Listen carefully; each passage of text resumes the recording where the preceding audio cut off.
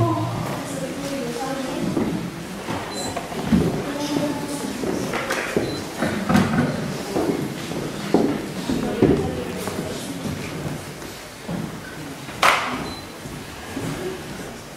afternoon, everybody.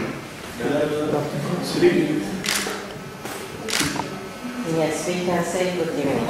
Yes. So, guys, almost evening. I will talk something different, and it's about how to deal with the concept of death. Because in a disaster, people die, and it's a painful experience. But this is reality of life.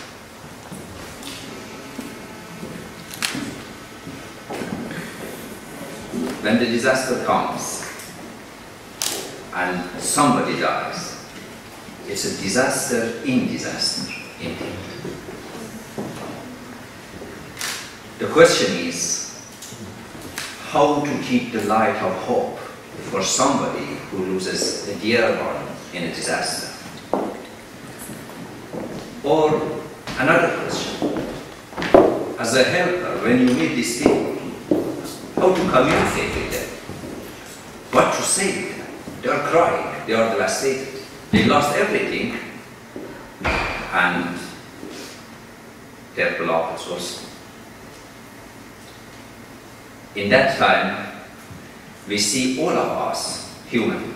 We are vulnerable, we are weak, and the nature is very wild.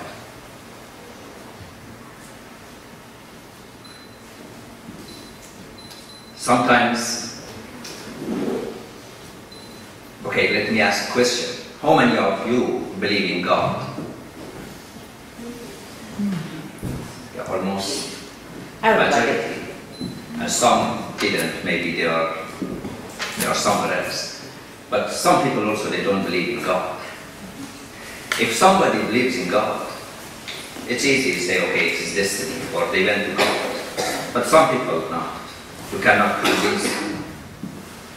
And in those times, people who believe in God, they have some kind of peace, serenity. And people who doesn't believe, they ask themselves, so what is this life for? Why we are suffering? And as Marlon said, this is the psychological part of the disaster that we cannot ignore it. Because lots of people ahead in time, they face psychological problems. Sometimes they commit suicide. So as a helper, as a social worker, when you meet them, this first meeting with them is very important. And you should, to talk about death with them, or to listen to them, or to answer their questions, first we should have a clear idea about death. And in this manner we can help them. So, coming from Persia, or even in Turkey, we have very strong culture about this. I just show you some verses, and you will see how we deal with our people.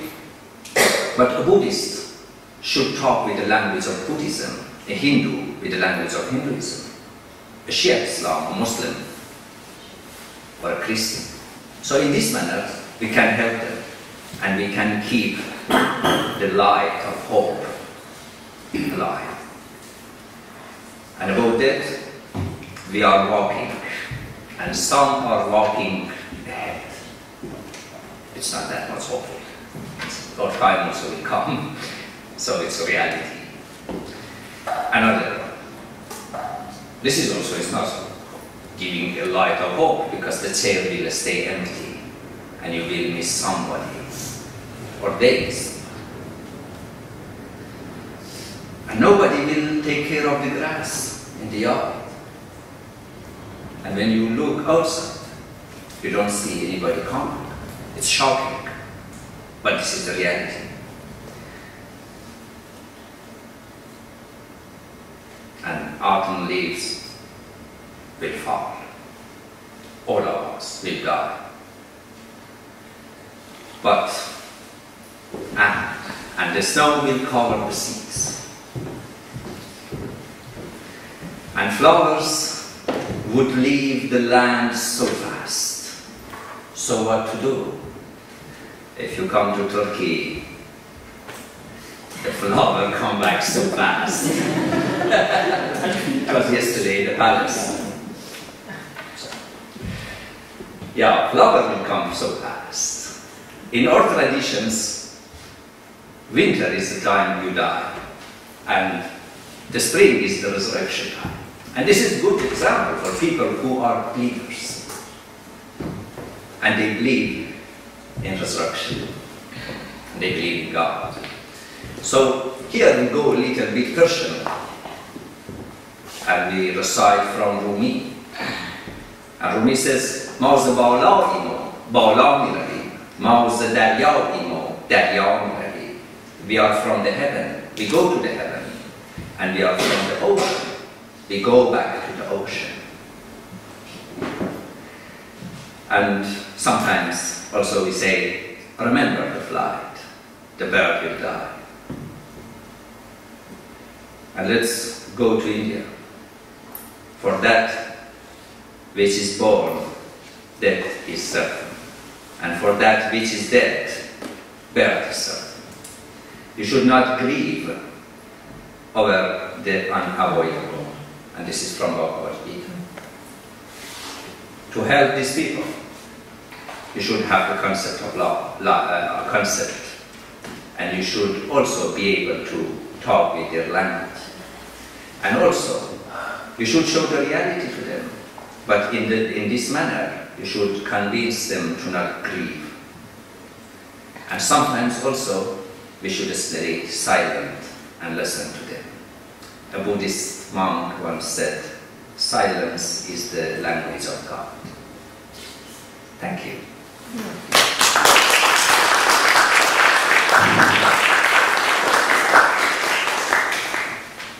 Any question?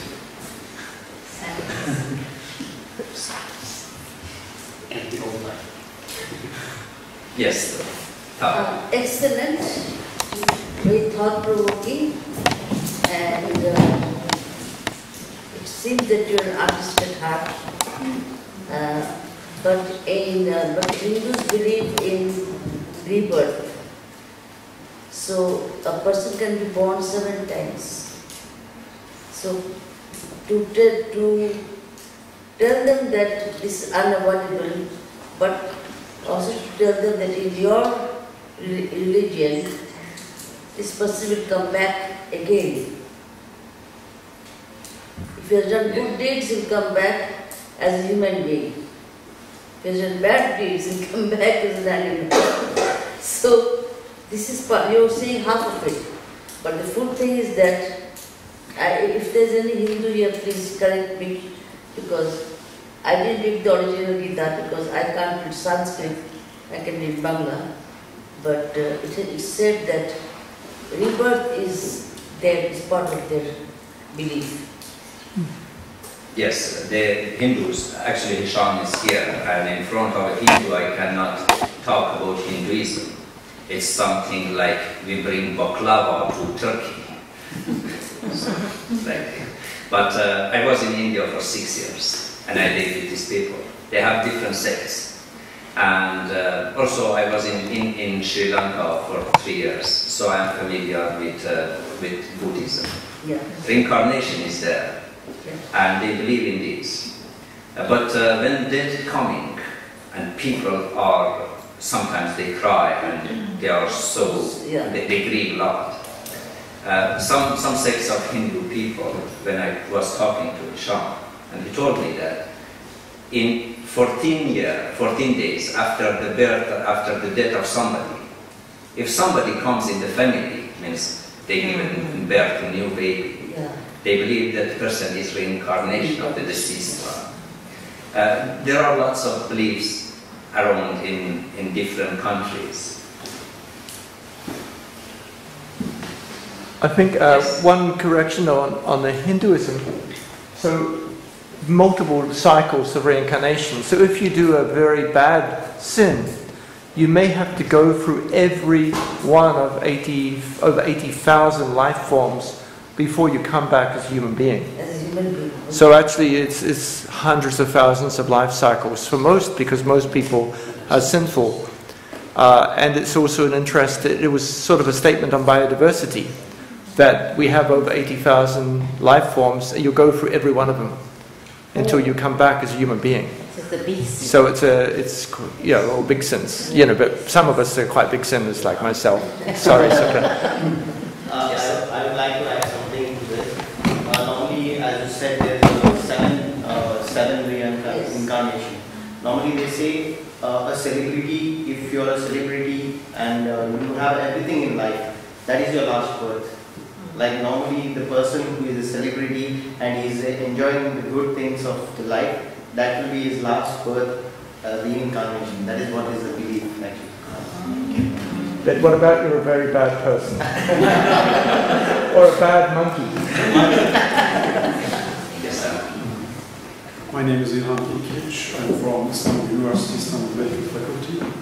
I am an ethicist, and first, thank you very much for your very interesting presentation. So, my question is, do we have some cultural roots as a cultural resource in disaster situation? So, as you know, it's a very special communication form in disaster situation.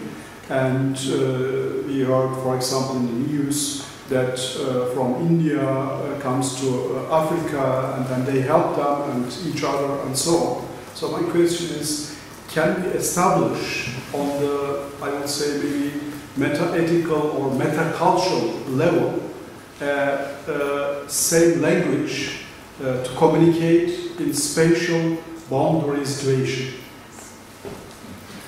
When we talk about religions, we are talking about different cultures, and religion we can also consider it as element of culture. But when we go about religion, there is a field there, and that field is the field of spirituality. In that field, human being is the branches of one tree, and from diversity we reach to unity. So if we want to speak with one language, with everybody, we should go to humanity and the human soul, which will be the drops of an ocean, and a drop is the ocean itself, and the ocean is drops. Erika, what's your question? Yes, I thank you so much for your perspective. It definitely brings a different angle. Particularly because when it comes to death, which as you well said, is something that we need to be prepared when we are facilitating or supporting people in disasters. I also want to comment on the professor's question regarding cultural universal language. And yes, we do have cultural approaches and universal language in disaster relief for mental health purposes. And usually it takes away every other perspective, but it is a neutral perspective, based basically on humanitarian approaches. So even when we try not to disregard the personal cultures or belief systems, we treat every human being the same way. Basically, we get trained into doing what we call, for lack of another word, a script.